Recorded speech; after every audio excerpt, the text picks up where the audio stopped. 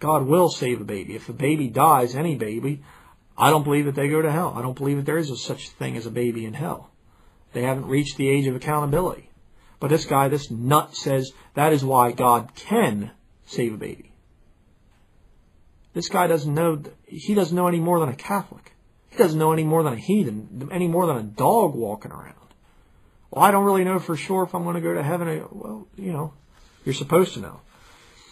I'll finish up here. It says, in God's mysterious providence, He gives spiritual ears to the elect. Yeah. In their obedience, they are praying for God's mercy. They are patiently waiting upon God, hoping that they too might become saved.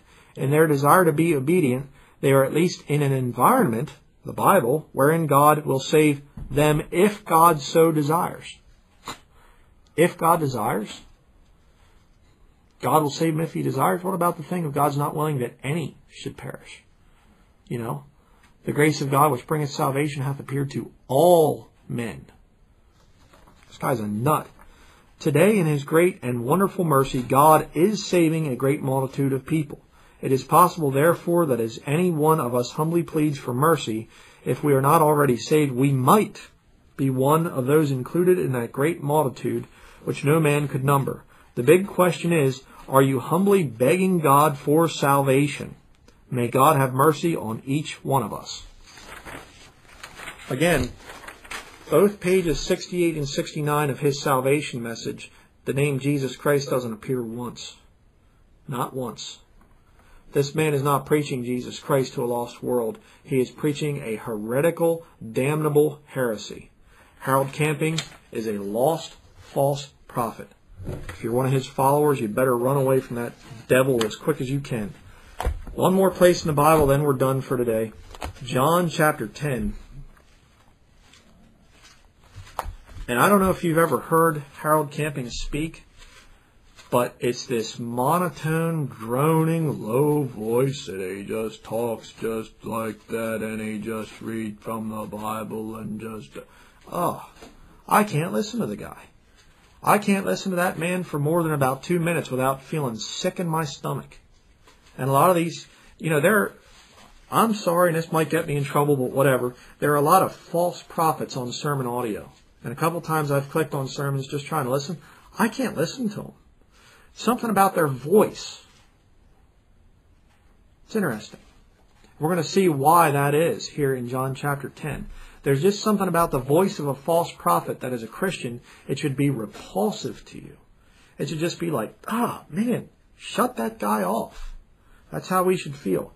John chapter 10, verse 1. Verily, verily, I say unto you, he that entereth not by the door into the sheepfold, but climbeth up some other way, the same is a thief and a robber. But he that entereth in by the door is the shepherd of the sheep. To him the porter openeth, and the sheep hear his voice, and he calleth his own sheep by name, and leadeth them out. Very interesting. Verse 4. And when he putteth forth his own sheep, he goeth before them, and the sheep follow him, for they know his voice. And a stranger will they not follow, but will flee from him, for they know not the voice of strangers. This parable spake Jesus unto them, but they understood not what things they were which he spake unto them. They didn't understand. Jesus is not talking here about the second coming. He's talking about the rapture. That's why they didn't understand. That's why Paul said in 1 Corinthians 15, behold, I show you a mystery. It was a mystery. Okay, verse 7. Then said Jesus unto them again, verily, verily, I say unto you, I am the door of the sheep. He identifies what the door is. Verse 8. All that ever came before me are thieves and robbers, but the sheep did not hear them. I am the door. By me, if any man enter in, he shall be saved, and shall go in and out and find pasture. Jesus says, by me is salvation. The Bible says that there is none other name under heaven given among men whereby we must be saved. If anybody comes to you and is preaching salvation and they don't name the name of Jesus, they're a false prophet. Run away from them. Don't listen to them. Okay, verse 10. The thief cometh not but for to steal and to kill and to destroy. I am come that they might have life, and that they might have it more abundantly. I am the good shepherd. The good shepherd giveth his life for the sheep.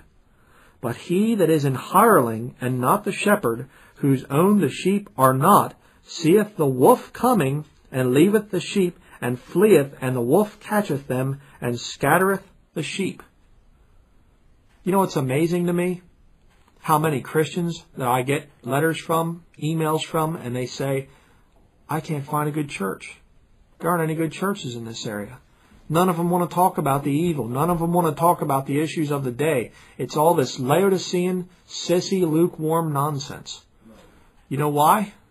Because those preachers are career preachers. They're hirelings. They don't have any real love for the sheep. They're up there. They want to make money. And one of the prime issues of making money is the customer is always right. You do things to please the customer. Nobody ever went into a business, started a business, and did things that were negative. Okay? You don't beat up on your customers because they won't come back.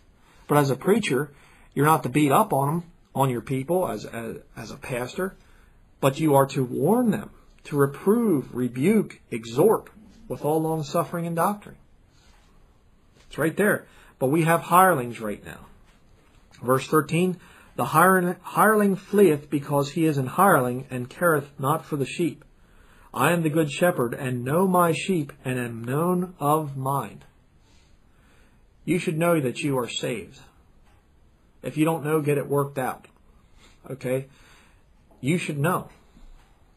If you don't know, the Bible says that you're a reprobate. Okay? It should be there. And if you are going to a church where you have an hireling as a pastor, if you are going to an incorporated, government-incorporated church, you know, I've said some things this morning about politicians and political things and the Illuminati and whatever else. You know why I can do that? Because I'm a free man. Bible Believers Fellowship is not a government corporation. Bible Believers Fellowship does not exist as a money-making entity. I'm not in this as a career that I'll eventually retire from and go vacation in Bermuda. Okay? I'm going to stick with this thing. I'm not a hireling. Okay? I want to point people to Jesus Christ. I got called by some wicked false prophet this week. He called me Jim Jones. That's ridiculous. Jim Jones controlled people. He said at one point, Jim Jones raised up the Bible and he said, you don't need this book. And he threw it out into the congregation and he said, if you need a Savior, I will be your Savior. If you need a God, I will be your God. Now you're never going to hear me say that. Okay? And I'm never going to tell people to drink Kool-Aid and commit suicide. You know? I mean, give me a break. But see, that's how a wicked, lost person will view somebody who's King James only. They view me as a cult leader. I'm not a cult leader. Give me a break. You know? But that's what you have right there. A hireling will not warn people about things that are coming. Hey, I'd love to talk sometime about the nice little stories of the Bible, and let's talk about blind Bartimaeus, or let's talk about Zacchaeus was a wee little man, and let's tell neat little stories and applications for life, and how to get along. But I can't break away from the fact that we are living in the last days, and things are getting worse and worse and worse. And for me to talk about pretty nice little subjects while there's major problems and the sheep are going, what's going on? Does this line up with the Bible? For me to not talk about what's going on, I can't do it. And a lot of people aren't going to want to listen to this just simply because it's negative. But I'll tell you right now, if you're a Christian, if you're saved, you know that this is actually positive. All this stuff I was talking about this morning, because it proves Bible prophecy. We have been given a more sure word of prophecy. And if the prophecy is right, then we can know also that salvation is right. It all goes hand in hand. It all ties together. So, I guess that's it for this morning. Listen to the voice of Jesus. And let me just tell you something. I believe very strongly in the power of the Holy Spirit. Power of the Holy Ghost, if you want to say that. I don't believe in sign gifts. But I do believe that the Lord will speak to you about certain things. And one of the ways that He will speak to you is when you hear the voice of an hireling, something within you And it's not an explainable thing. It's not an audible voice that talks to you, but something within you will go, ugh. That voice, something will irritate you. And you'll just be like, oh, man, I don't want to hear that. The Bible says, and we went over this in 1 Thessalonians chapter 5, quench not the spirit. If you hear a voice from a preacher, quote unquote, and it's irritating and grating and just like, I don't want to listen to this guy. If you hear that, don't quench the spirit. Shut him off. Don't listen to it. Just say, you're a hireling, I don't want anything to do with you. And by the way, Harold Camping, one of his motivations here, he's saying, the rapture's coming, so what's the purpose of you having a big bank account? Send me your money. And some guy, brother on YouTube, made a video and he said to Harold Camping, he said, you're a very rich man. And he said, so you believe the rapture is coming May 21st? Why don't you send me some money? Instead of asking for money, why don't you give all your money away? Isn't that weird? Harold Camping's not giving up all of his riches. He's telling other people to give up their riches. You know why? Because he's a hireling. You hear that voice?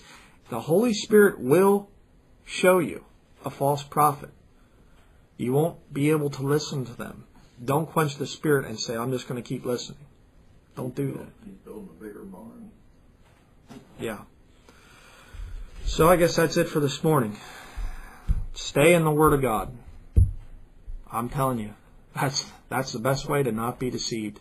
Spend your time in this book. Listen to it, read it, study it, and watch out for the false prophets and the hirelings. One other point that was brought up here quick, and I just want to include this into the sermon, is that the thing of an irritating voice doesn't necessarily mean, you get some Baptists that have kind of an abrasive way to them. That's not what I'm talking about. I'm talking about a false prophet, okay? The Bible talks about a false prophet coming to you in good words and fair speech and deceiving the hearts of the simple. That's Romans 16, is it?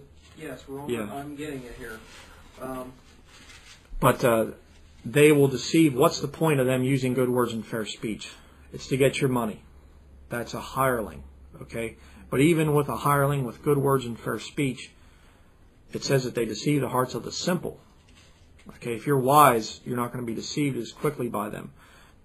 A hireling that's in it for the money, they will have an irritating voice, but even kind of an effeminate voice and good words and fair speech. And you can tell, a lot of these guys, you can tell they will build you up to a point where they try to sell you something. You take a Benny Hinn or a John Hagee or people like that. They build you up and they tell you just gotta have this latest book. Okay, what was the verse? Romans 16:18. It says, "For they that are such serve not the Lord Jesus Christ, but their own belly, and by good words and fair speeches deceive the hearts of the simple." Yeah, that's Romans 16:18. Yeah, very good. Yeah, very good point. And that's I wanted to include that in here as an important final point, that it isn't just an irritating, abrasive voice. It can be a good words and fair speeches. If you see them building you up to a point where they start trying to get your money, look out. Okay, that's also the voice of an hireling. So that's something that's important to keep in mind. Thank you for listening.